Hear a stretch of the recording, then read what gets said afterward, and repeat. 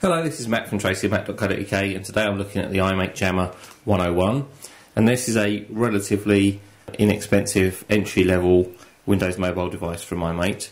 As you can see, the box design is pretty standard iMate stuff.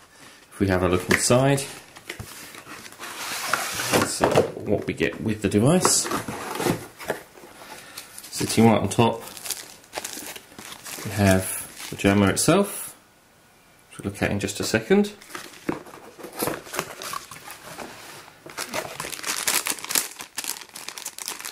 Have a set of headphones, or a wired headset, which has inline microphone with push button and volume control on the side.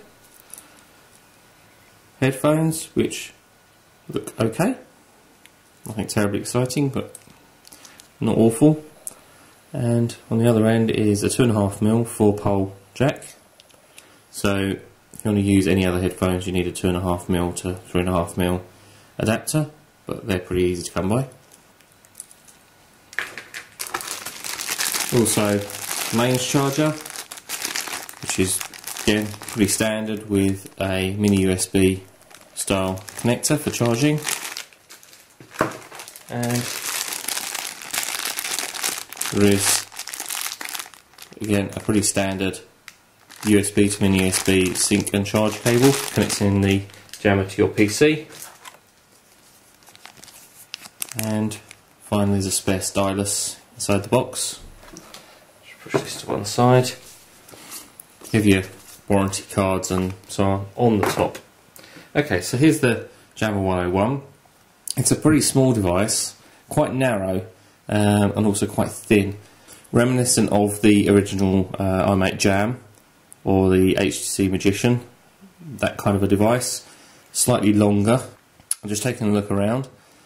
Nothing on the actual top of the device. Down the side we have a rocker, up-down volume control style rocker, which interestingly is on the right hand side as opposed to the left hand side. Almost every other device that I've come across recently has had that volume control or rocker or navigator on the left. There's also a button for the camera. Stylus slides in at the bottom. It is telescopic, pretty standard stuff. On the bottom we have a hole for the microphone and a reset button. And under that rubber cover we have the mini USB socket for sync and charge. And on the other side, under another rubber flap, is the headphone socket. Again, as I say, that's a 2.5mm headphone socket. Up the left hand side we have a cover for the micro SD card. And finally, along the top there is what looks like a power button, but it is in actual fact a rubber cover for the external antenna. So if we just remove the back, we can have a look at the battery. Incidentally, removing the battery, don't stick your finger in and try and pull it out from the bottom. It actually lifts out from the top despite there being a notch. So if we lift the battery out, see, this is where our SIM card goes, just underneath. The battery itself is a 1020 mAh battery. So let's just push that back together. There we go. Okay, and on the back we have a 2 megapixel camera. There is a built-in mirror should you want to take pictures of yourself. No flash. There are 2 loudspeakers either side, just behind the grills there. So on the front we have a 2.4 inch touchscreen, which is 240 by 320. Same sort of size touchscreen as you'd expect to perhaps find on a smartphone rather than a pocket PC. Underneath there are soft keys, a Windows button and an OK button, your send and end phone keys, and a D-pad style navigator with a push button in the centre. I'll just bring that in to compare this to a Titan 2. You can see it's a little smaller, it's a little narrower, and it's quite a bit thinner. It's much lighter.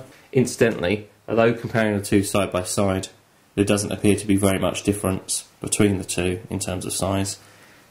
When you actually hold the JAMA in your hand, it does strangely feel a lot smaller and look a lot smaller than when you actually put the two side by side. Specification is as I say, fairly basic. This is designed as an entry-level device. It is Windows Mobile 6 Professional, 64 meg of RAM, 128 meg of ROM, 300 MHz processor. It's only tri-band, not quad-band. It only has GPRS, not 3G or HSDPA. As I mentioned, there is a micro SD card slot, so you can increase the storage. 2 megapixel camera on the back, and built-in Bluetooth. Other than that, fairly basic, standard installation of Windows. Nothing terribly exciting. But as I say, this is designed as a basic entry-level device, which we're going to be looking at over the next week or so, and we'll be back online with a review soon.